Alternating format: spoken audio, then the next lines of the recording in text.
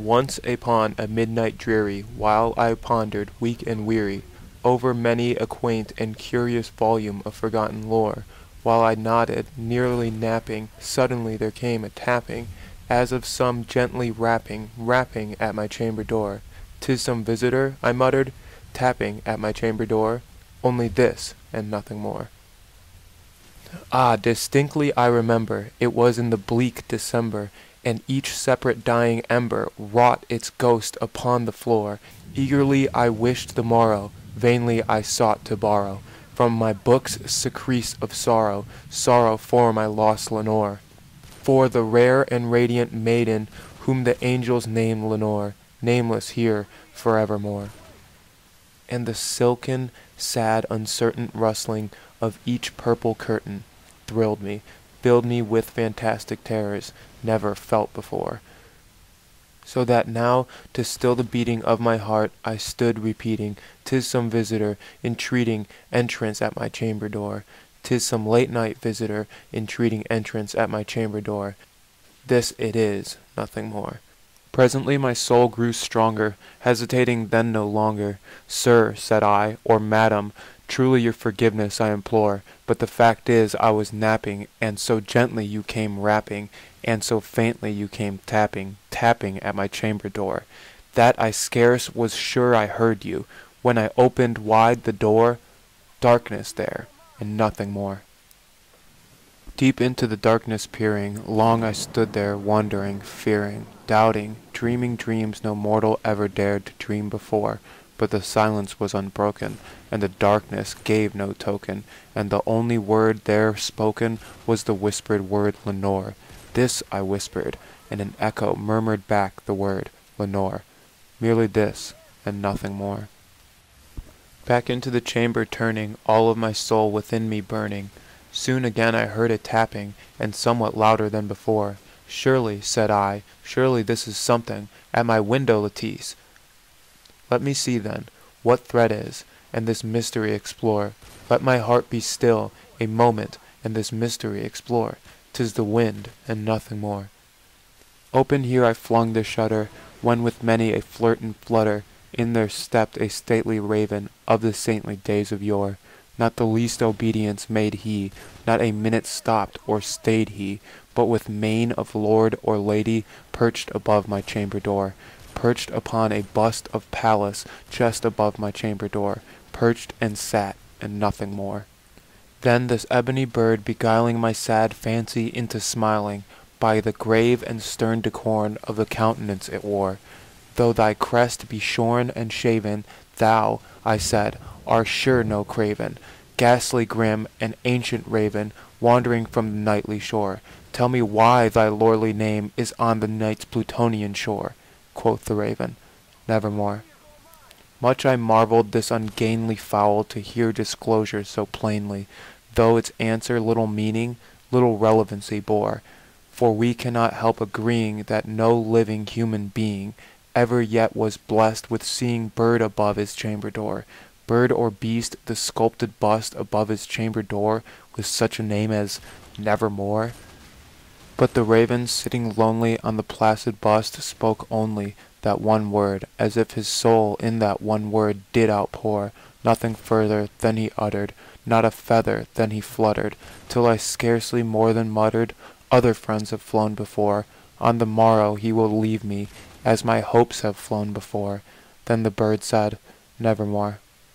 Startled at the stillness, broken by reply so aptly spoken, "Doubtless," said I, "what it utters is only shock in store, caught from some unhappy master, whom unmerciful disaster followed fast and followed faster, till his songs one burden bore, till the dirges of his hope that melancholy burden bore, of Nevermore." But the raven still beguiling all my sad soul into smiling, straight I wheeled a cushioned seat in front of bird and bust and door. Then, upon the velvet sinking, I betook myself to linking fancy unto fancy, thinking what this ominous bird of yore, what this grim, ungainly, ghastly, gaunt, and ominous bird of yore meant in croaking Nevermore. This I sat engaged in guessing, but no syllable expressing, to the fowl whose fiery eyes now burned into my bosom's core.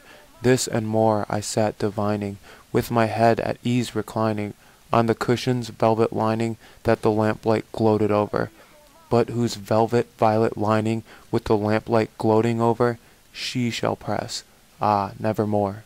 Then methought the air grew denser, perfumed from an unseen censer, swung by seraphim, whose footfalls tinkled on the tufted floor. Wretch, I cried, thy God hath lent thee, by these angels he has sent thee, respite, respite and nepenthe from thy memories of Lenore.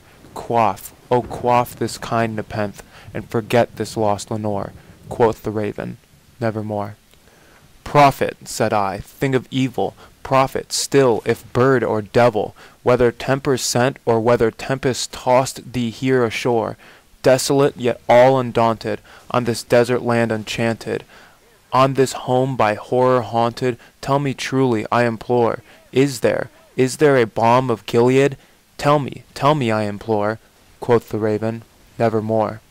Prophet, said I, thing of evil, prophet still, if bird or devil, by the heaven that bends above us, by the God we both adore, tell this soul with sorrow laden if, within the distant Aidenn, it shall clasp a sainted maiden, whom the angels named Lenore, clasp a rare and radiant maiden, whom the angels named Lenore?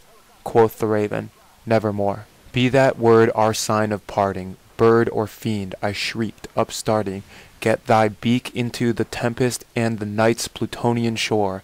Leave no black plume as a token of that lie thy soul hath spoken. Leave my loneliness unbroken. Quit the bust above my door. Take thy beak from out my heart, and take thy form from off my door. Quoth the raven, nevermore.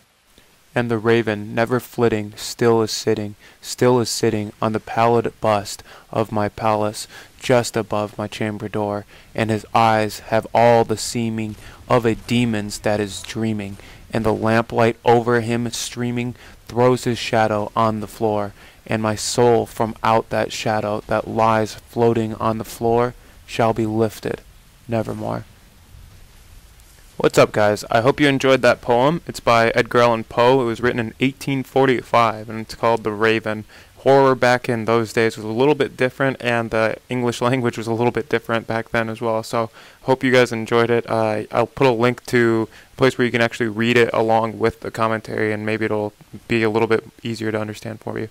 But I've always loved Poe. I've always loved writing, and this definitely had a lot to do with me seeing A Telltale Heart, and also this poem itself in an episode of The Simpsons. The Simpsons was one of my favorite shows growing up, and I kind of wanted to use this as a springboard into my next series of commentaries. So I'll definitely be doing TV series commentaries, and yeah, I hope you guys enjoy them. I hope you enjoyed this video. I hope it wasn't too weird and you guys don't hate me now. But if you missed my recent videos, check out my Battlefield Friday. It was awesome. I talked about the first time I got arrested.